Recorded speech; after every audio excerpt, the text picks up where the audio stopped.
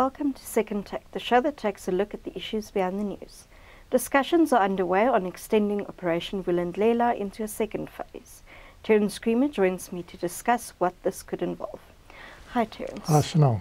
There is confidence that Operation Vulindlela will continue under the GNU's Programme of Action.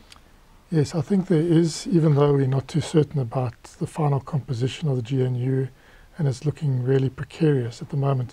Should we get over that line, I think this is a program around which there can be, as the documents that have sort of laid the basis for the GNU, for sufficient consensus, or more than that. I think that both the African National Congress under President Ramaphosa and the Democratic Alliance are supporters of the reform agenda that has been undertaken through Operation Vulindlela to date. And I think there will be broad-based support across the other parties as well for programs that will stimulate a recovery in some of the areas where we really have problems, and then create a platform for economic growth. What were the key issues tackled in Phase 1, and can that phase be considered to have been a success?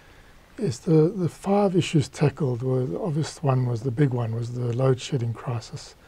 And generally the reforms that were stuck around energy for very, very many years, having all our eggs in the Eskom basket.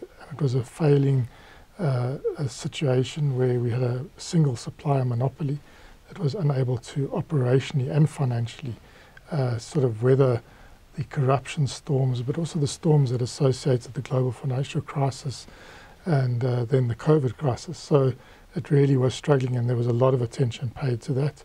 But there were 4 other issues that were tackled around freight logistics. We know the crisis around Transnet freight rail in particular, which really deepened during COVID, with a lot of theft of equipment and certain corridors that almost became inoperable. And then the port system we know has been a perennial underperformance. That's a big area of focus. Then we've had the water use licenses, which were just log jammed, and that was a big focus to get that system flowing again, and it is flowing again. And then there was the spectrum, that there were a lot of fights, legal fights around, and eventually that was auctioned under Operation Vulindlela, got some money, but more importantly has sort of unlocked the spectrum, which is very important for our digital economy and growth in that sector. And then there's obviously this chronic skills crisis that South Africa faces, and looking at visa reform around that, especially around bringing in skilled workforce, and that there has been some progress there, but limited outcomes. So on the whole, I think there has been, it's been mixed, but there have been definitely a feeling of success. And also it was very important in terms of bringing in a collaboration both inside government, and that is not always easy to achieve. In fact, government tends to work in silos, and this broke down the silos within government. But more importantly, especially during the load shedding crisis, which we can't say is over, but it was really, we really hit really intense periods of the load shedding crisis, bringing in business to say that, one, to bring in business to say, can you help? And there was an open door there because it was existential for them, as well as to keep business interested in this economy, because, large businesses definitely had their eye on maybe doing more outside of South Africa, and saying that this is still an economy, if we get this right and work together, that we can, get back onto some sort of growth path. And I think that just keeping that open door and having this collaboration with business helped rebuild trust, which had basically broken down. So it was very important. One of the key things that I think that we did during that period, post-COVID, during when it could have really collapsed really, really badly, to have that open door and to have that conversation between government, business, labour, but particularly capital, which was looking at South Africa and saying, well, is this now a failed state, and do we have to look elsewhere? I think it was a very important structure, and we've seen substructures that emerged after that. The National Logistics Crisis Committee, NECOM in the energy space, which with those work streams underway, we've actually seen some significant progress in some of these areas. And in the energy front, I think on the reform side, the big thing was, getting rid entirely of the licensing requirements for distributed generation. And we've seen a lot of investment activity around that, a lot of registrations with NERSA, and some of those projects now starting to come into the system. Obviously, rooftop solar being important. And then I think the efforts that have been made collaboratively to get Eskom back onto some sort of even keel, and we are starting to see that also coming through. And then across the board in logistics, water use license as well, there has been some successes, but I think that was the key one. What could be on the agenda during phase 2? Well, I think the first thing that's on the agenda for phase 2, if it continues, and I said earlier I think it can, is to continue with the reforms that are underway. I think we're just at the end of the beginning of some of those. With electricity, we are only just scratching the surface of what we need to do architecturally to change the electricity system. And there's a big legislative change that needs the President's signature. There are concerns about that, the Electricity Regulation Amendment Bill. There are some constitutional concerns relating to local government and what it means for local governments and their prerogative to be distributors of electricity and reticulators of electricity. But on the whole, the architecture does need to change to reflect, the reality of what we need, much more private sector generation at the generation end, no longer vertically integrated monopoly, so a wires business that is fully independent and is able to look at the market and the system in what is best for that in terms of generation, in terms of also storage or backup that's going to need to have to be procured.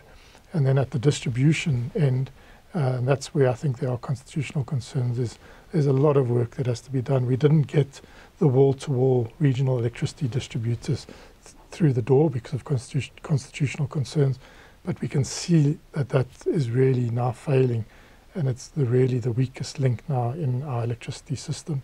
And we're going to have to find some sort of happy medium there with distributors that are municipal distributors that are no longer able to do the job, and even with bigger distributors, bigger utilities at the metro struggling. We're going to have to find some way of beefing that up. So continuing the reforms there's a long way to go around third-party access to rail, third-party access to ports. We're just at the start of that process. There's concerns about the network tariff charge that's going to be instituted for third-party rail operators. For instance, there's a court case still underway around the Durban container terminal and bringing private sector participation there. So there's a long way to go around those reforms, and we can't take our eye off the ball entirely. But I think the next phase will also be looking at one, dealing with the new burning platforms. So we knew what the old burning platforms were, those 5 issues, and definitely I think local government is the burning platform that's emerging, and we're seeing it around water, we're seeing it around electricity. It doesn't help just to have electrons being generated. They have to be able to get to, into your house or into our offices. So that's a big problem around the distribution sector. Water, the same thing. There needs to be a big focus there. So it's a burning platform. But I think there will also be a focus on trying to leverage higher levels of economic growth. This is actually South Africa's biggest burning platform. Without growth, we can't have high employment. Without high employment, we can't eat into our poverty levels. And without eating to our poverty levels, ultimately we can't deal with inequality crisis. So we have to grow as an economy. So I think there's certain offensive policies that they'll be looking to introduce. So Operation Vulindlela has been about fixing, been very much on the back foot, defensive, but some offensive things. And the signal is it's around the digital economy. We know that's going to be the big driver of our current century and beyond, and green economy. And that's South Africa's got some unique advantages in the green economy that we're not fully leveraging because of a lot of policy uncertainty, because of the lack of electricity, the dirtiness of our electricity. That's a big problem. But because of the resource in South Africa around wind and solar, there's an opportunity to swing in that direction quite forcefully. But I think to industrialize around that, and that's where I think Operation Vulindlela could come in. We're going to need to be a little bit more assertive not just in terms of providing a good policy framework and policy certainty, which has not been there, but also maybe in some areas very targeted incentives to really get us across the line in certain green industries. So I think those are things to look out for. But of course, we have to come back to your very first question. Do we need a government? And we need a government of national unity that is supportive. We need ministers that are supportive. We need a president. We know the president will be supportive, but we need to get across that line first before we can get going on this. But it is almost a ready-baked, or at least the ingredients are all there for the government of national unity to get behind this and move forward. Thank you. That's the Second Take show for this week. Thank you for watching, and join us again next time for more news analysis. Also, don't forget to listen to the audio version of our Engineering News Daily Email newsletter.